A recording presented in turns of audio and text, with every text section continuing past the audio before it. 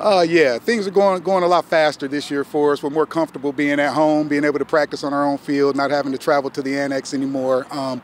The biggest difference between where we are now compared to last year is I think that the message that I'm pushing is getting through to this group a lot faster because, again, we've had all summer to be with each other, all winter to be with each other in the weight room, and I think those days in the weight room are adding dividends for us, and it's making us mature faster because a lot of our younger players have the experience now and know what to expect out of playing varsity football, so they're eager to see how we stack up this year. That leads into my next question is, there aren't a lot of years in the past that I can remember where an SAC team started a freshman quarterback and a freshman running back. Yes. So you kind of have to take your lumps a little bit, but that bodes well for the future. So when you talk about Irby and you talk about KJ back there in the offensive backfield, what do they bring to the table now that they've kind of figured out what it takes on a Friday night? Confidence. I believe confidence and a little bit of leadership. Even though they're young, they go about their business like juniors and seniors sometimes.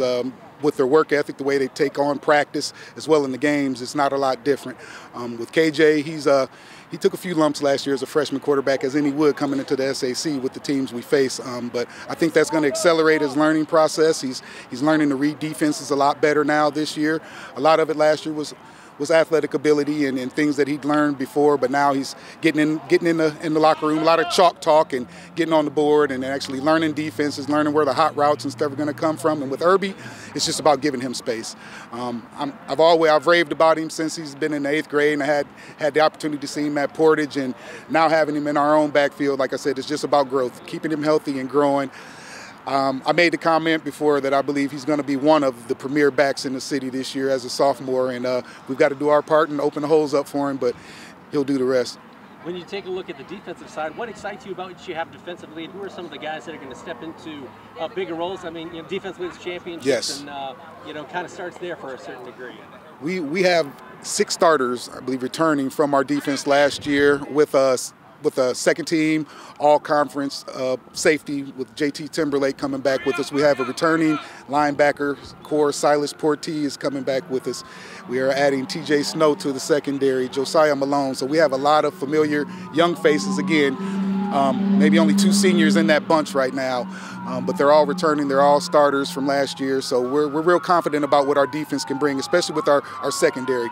The trenches is where the work's got to be done, though, so that's where a majority of our work's coming. When you take a look at an X factor or a key for Southside to have a successful season, in your eyes, what is it here in year 2 with you? Just total buy-in. From the coaching staff all the way down to all the players, just buying into the system and pushing our system as hard as we can because the players are accepting it. And we see the growth. Even some days it's smaller than others, but we see the growth and we see what we can do. And I think the kids are starting to buy into it, more important. They're starting to buy into it, and that's what's going to bring victory sooner than later.